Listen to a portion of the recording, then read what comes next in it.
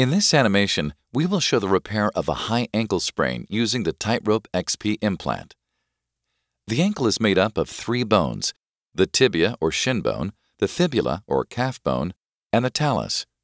A high ankle sprain involves the ligaments between the fibula and tibia. First, your surgeon will make an incision over the fibula, and a clamp is used to hold the 2 bones together. Next, a 2-hole plate is placed on the side of the fibula to help support the TightRope XP implants. Then, special instruments are used to create 2 holes in both bones. Next, the first TightRope XP implant is inserted through the hole until it reaches the opposite side. Once the button is confirmed to be outside of the bone, the red safety tab is removed. Next, the black button is slid backwards, allowing the TightRope XP button to be released.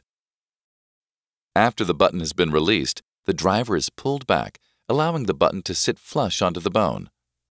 The sutures and round button are then released from the handle, and the round button is slid down to the plate. Next, the shortening strands of the TightRope XP implant are attached to the tightening handles, and your surgeon will pull on each suture until the desired tension is achieved. Lastly, your surgeon will implant a second TightRope XP implant using the same steps as the first implant. This completes the repair of a high ankle sprain.